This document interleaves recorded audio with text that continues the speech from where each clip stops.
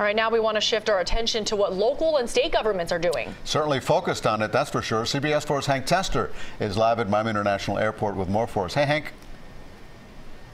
Well, the county and state government officials speaking out this afternoon, prepping up for a potential of coronavirus impact here in the state. But we need to remind you, at this moment, there are no known cases in the state of Florida. Let's take a look.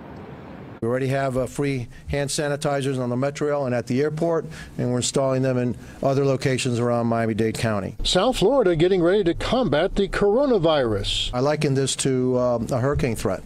Hand sanitizer products, masks off the shelves, hard to find. Others stocking up on their essentials. I already have all my medications and backups just in case, and I have antibiotics, which of course they say it doesn't work.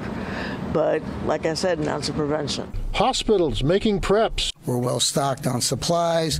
One of the interesting points that we've done, because who we are, a lot of our masks, etc., come from domestically in the United States. The governor's on alert. This is a rapidly evolving situation. We're carefully monitoring in conjunction with the Federal Centers for Disease Control and Prevention and Department of Health and Human Services. At Miami International Airport, they too are set up to monitor anyone who appears ill. Inbound passengers from China routed to other U.S. airports set up for screening. We already have examination rooms. We've always had examination rooms. We have quarantine rooms. And if somebody needs immediate attention, they are ultimately transported to a facility, a hospital.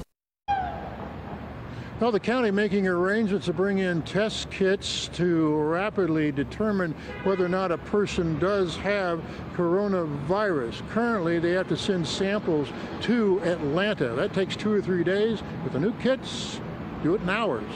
I'm Hank Tester, CBS 4 News at 7. Back to you.